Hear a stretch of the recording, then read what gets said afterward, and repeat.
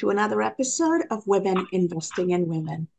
Robin and I, week after week, sit down and talk to different women from different parts of the world, different generations, different walks of life, to showcase who have lifted them up and who they are lifting up, so that as a community of global women, we are exemplifying the importance of investing in each other. Investment is not money. Investment is time. Investment is talent. Investment is mentoring. So there's so much more to investing in lifting up another person or a group of people than just giving or taking money, right? So we want to go beyond that and truly build a community of global women who understand the importance of a sense of abundance, because there is enough for everybody. And there is the need for all hands on deck if we are going to change the trajectory of the world today. So thank you, our audience and our live guest, for joining our conversation today. Keeping on the theme, today our guest is Sunny Sunshine. Sunny, welcome to Women Investing in Women. Hello, thanks so much for having me. Thank you. So Sunny comes to us from the group Leadership Global, and we have brought to you a few different women from that group who are truly investing in each other and building collaborative communities in order to help each other be the best version of them. So as we kick off this conversation, Sunny, talk to us about how did you get to a place of entrepreneurship and how do you serve the community in that capacity? Yeah, absolutely. I have a fairly common story of coming from a world of corporate. I know there's a lot of women who've had that experience. So I had a very long career in corporate. I was a leader in strategy for Fortune 50 companies with a background in tech. And I had a really awesome opportunity where I was able to walk away from that and have my future secured. So I consider myself retired. And I thought I was going to be bored and do nothing for a long time. And 3 months later, I found myself starting a business. And the way my business came about is people kept asking me to pick my brain, which was great. But after a couple of months of that, I started to feel a little bitter and resentful about it. And I realized I'm not giving them a way to pay me, I'm not giving them a way to exchange energy with me. So it's not really appropriate or fair of me to be bitter that they're using me because I'm allowing that to happen. So I created a small business in order to be able to make sure there was an equal exchange of energy so that I could give and feel like I was receiving back. That is really a fascinating answer because, first of all, being very self aware that you were feeling resentful and why you were feeling resentful, and then realizing the medium of exchange of money for your services, money for the hard won knowledge that you have acquired through your life experience and figuring things out. It's interesting because we refer to money as currency. So there's a current. So there's a flow between you and the people, and the money represents a mechanism by which they value you. You accept that value, and in exchange, you give them something probably more valuable than the money that you gave them. I'm fascinated to, or curious, I should say, to find out more about why it is that you see, or what kind of women you attract. And you mentioned that you tend to attract a lot of women in your business. And that's one of the reasons why we're having you on our show. Thank you so much for coming, is that you do attract and uplift and support women. So tell us what is it about your business or about you that you think tends to attract women to your organization? Yeah, thanks. I think a lot of why women are attracted to my business is because I play in the space between masculine and feminine energy, not gender, but energy. And our world has so much masculine energy in it right now. I think we're craving access to and real world ways to apply a feminine approach to things. And so I do attract some men, but it's mostly women because we don't have a lot of a blueprint for how to stand in our feminine power.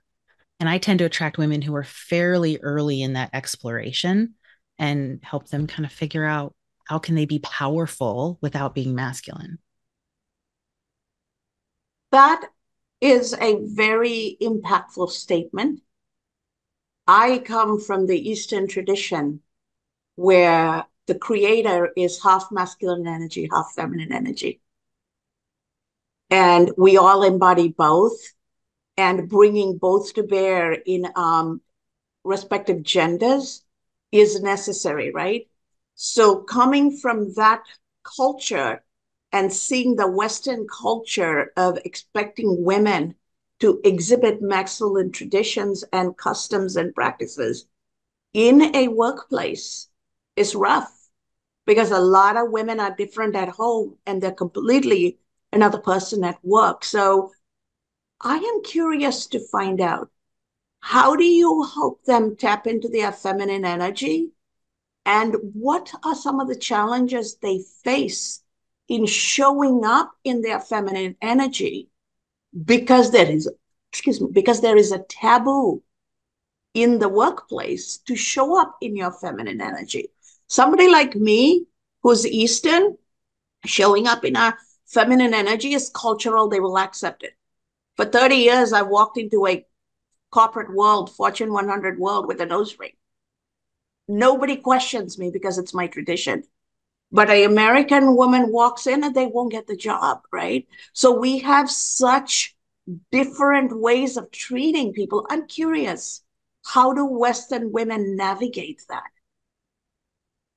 The big question. I think the biggest thing that I have encountered is that women think that in order to exhibit power, that they have to be aggressive, that they have to fit into the mold of what is around them, that they have to maybe, and to be feminine, that we have to be meek, that we have to be agreeable, right? Feminine's talking about feelings, masculine's talking about what we think.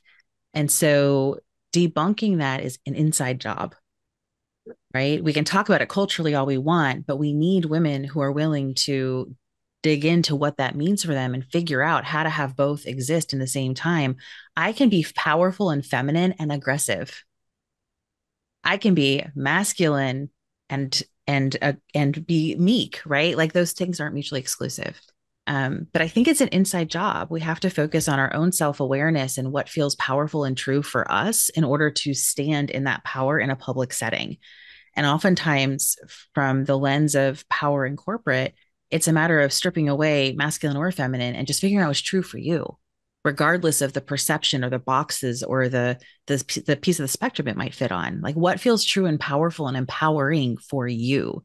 And sometimes that can take a long time to uncover because we have so many lenses from society that we've put on that. That's really a fascinating answer. How do you help women debunk that within themselves? How do you help them go through the process of saying, I can have power, which we think of as masculine, and still be nice, and I can still be nice and yet get things done and hold people to high standards, and maybe nice isn't the right word. I normally don't swear, especially on the air, but to be not bitchy, okay? How can you be powerful and hold people to a high standard and I guess still be nice? To answer that. Yeah. Well, personally, I always say I'm committed to being kind. And sometimes the kind thing does not appear to be nice, right? The kind thing is to let someone go because they're impacting themselves and the team, right? So I focus on kindness. But as far as debunking that, I focus a lot on supporting women in self-awareness, on going within. That's where the intuitive part of Intuitive Strategist, which is what I am, right? We're not just on intuition, but on how to intuitively navigate the world, which requires a lot of self-awareness.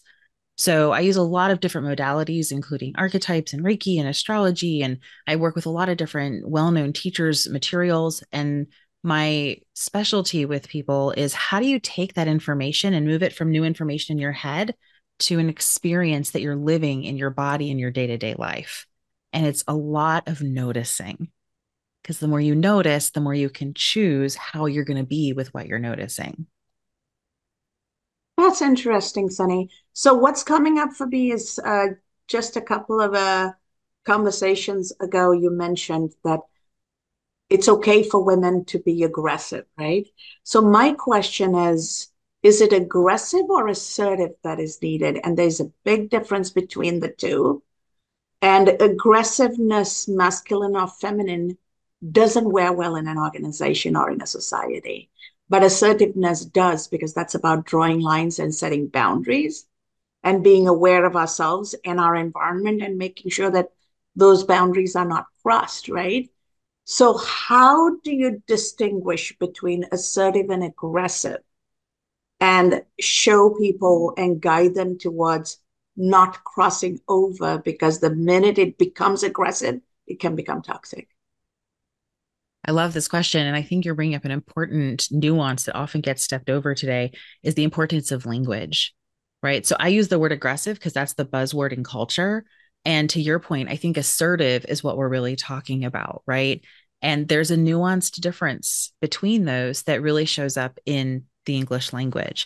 And that's actually something that I often encourage people to get really comfortable and roll around in is the different words and language. We do a lot of word studies and looking at etymology or the history of a word to find the exact right word that describes the way of being you're wanting to embody.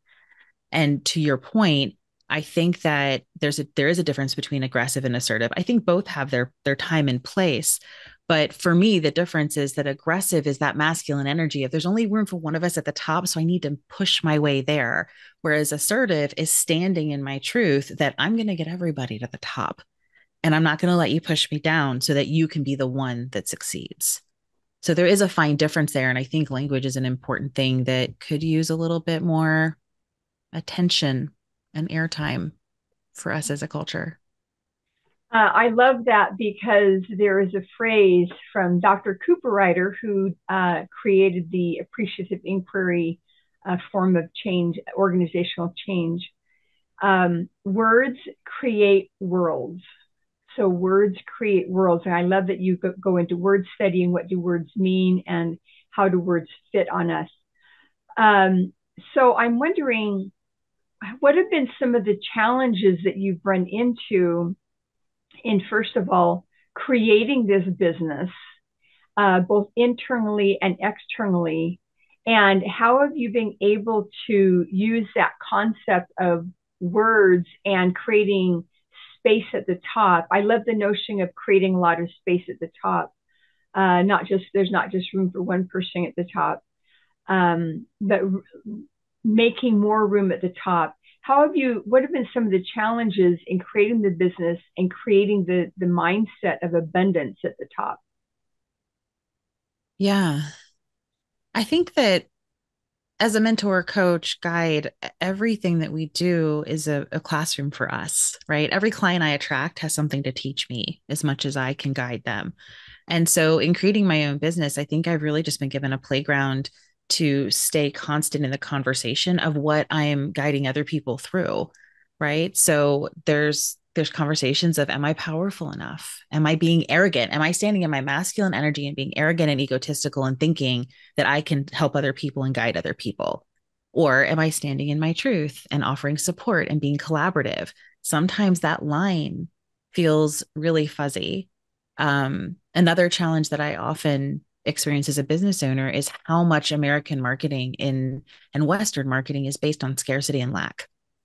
And that's not, in my opinion, a feminine approach, right? I want to be collaborative. There's enough room for everybody. So how do I attract people into my business without using some of those scarcity and lack tactics, right? Limited time offer, only a certain amount of spots. There's just certain buzzwords that are really popular in my industry that don't feel good. And so those are challenges that I've had to navigate and face over the past 10 years or so that my business has been around. How to stay in my power in those, even if it's not what's normal. That is a very, very interesting perspective you're sharing. And as you stand in your power and stay grounded in it as you build and let your business flourish, what are some of the challenges you have faced given the construct of the underlying society? Let's face it, fear, anger, and hate are three things that drive people into action, right? Not compassion, not kindness, not love, not acceptance, right? None of that does. So when it is that kind of a psychological development stage of a society, how do you navigate it and still stay true to who you are as a being? Because in there would be insights for other women. Because a lot of times people say, I need to do this till I get there. And once I get there, I will do it different. But the reality is, if you've sold your soul to get there, now you don't have a soul left to get back to. Somebody else has to transform you, right? And that reality is lost. I'm curious to see, how do you keep it? And what are some of the challenges you've faced? Yeah, I think one of the big lessons for me is that, at least for what I do, it's a long game. People tend to be in my sphere for years sometimes before they're ready to work with me. So the traditional marketing funnel of a freebie and then a low paid offer and a high paid offer isn't going to work for my business, because people aren't going to convert, using air quotes, right? Convert that quickly, because they need time. They're likely to find me before they're ready for me. And I just have to continue to stay there like the mama bear, arms open and available for when they are. The other thing is that currently my mentality is, sometimes I have to show them what they think they want until I can help them uncover what I can see that they need. And so there are times where I talk differently than maybe feels 100% aligned for me, in order to help other people understand. And I know when it starts to feel inappropriate, right? So an example of that might be leading with a statement and then immediately following it up with my truth, right? The statement gets them to stop scrolling, and then the truth gets them to stay, right? I don't stay in that conversation that doesn't feel true for very long at all, right? It's just enough to get people to stop and think. Yeah. That's very interesting. I've been on a few webinars talking about, how social media works, how the algorithms work, how to get yourself boosted in the algorithms, et cetera, et cetera. And so we have all of those realities, yet we also have the reality that you're talking about of staying in your truth and staying consistent, having integrity in who you are and how you present yourself. I especially loved your notion that you are in it for the long haul, that you're in it for the long game. And how do you help women, whether they actually stay in business with you or not? How do you help them get the notion that they are in it for the long haul for themselves? That the continual evolution, learning from you, learning from others. How do you get women to, I guess the phrase that's popping into my head right now is being a lifelong learner. That's actually one of the character strengths, love of learning, one of the character strengths from the VIA Character Institute survey. And how do you help women move into that long haul view for themselves? Yeah, I tend to attract people who already identify as lifelong learners, who are continuously curious, continuously seeking. Um, as far as how we get into that from a spiritual perspective and from a how we do life perspective, none of my classes are short. I do very few one day, couple hour things. Most of my things are 2 to 3 months long. So when they join with me, I'm already showing them, like, I can't give you the result you're asking for quickly. I talk a lot about, there's no life hacks here. I don't have any silver bullets, right? So I attract people who are already looking for that. And stories, right? There's lots and lots and lots of stories outside of my own, as people who haven't had their big moment until later in life, right? Or who had to fail however many times to get where they're going. So part of it's stories to see yourself in other people. Part of it is attracting people who are already at that mindset for me. Um, and I think part of it is creating community where they get more than just that met, right? Because you're connecting with other people, but also you're seeing other people on their journey and how long it's taken them and how satisfying it is to stick with it and to see your world shift and transform. That is beautifully said, Sunny. So as I'm listening to this, what's coming up for me is, what are some of the transformations you have watched happen? And how has that transformed you? Because you can't change a life and not be changed by it, right? Yeah. Thank you for that. That's such a great question. What comes to mind immediately is I was talking to a longtime client of mine yesterday, um, and she has transformed who she shows up as in life. Um, she was sharing how she's a lot more peaceful. She's going through a major life transition right now, and she is so solid. She is like, I'm reflecting constantly. I'm noticing where my reactions are coming from, what's causing that negative reaction. I'm able to nurture that part of myself and then have conversations with the people around me coming from a grounded place. I'm over here like, girl, that's amazing. I don't do that all the time. Like the fact that you're in this major upset and you're being able to do that is so amazing. It's so inspiring to me. Um, I've watched people transform their careers and move from leadership roles where they felt really compressed to leadership roles where they feel really empowered and expansive and get to create amazing things. Um, and I've watched people go from feeling lost in their own lives to feeling like they've met themselves again and remembering how they can be their own best friend. So it's just really lovely to watch people. I get to witness people's becoming. And that is such a lovely reminder to me that I'm always becoming. That is so beautiful hearing you share all of that. And once again, every interview goes flying by, and we glance at the clock and we're like, oh my gosh, 25 minutes has flown by. We absolutely would love you to share how people can get a hold of you so that other women can find out about what you do. And so if you can share, basically how women can get a hold of you. Yeah, absolutely. My business's name is Wildflower Strategy. And so wildflowerstrategy.com is my website. And if you go to social.wildflowerstrategy.com, you'll get all the links to all my social, even a link to schedule a phone call with me if that appeals to you.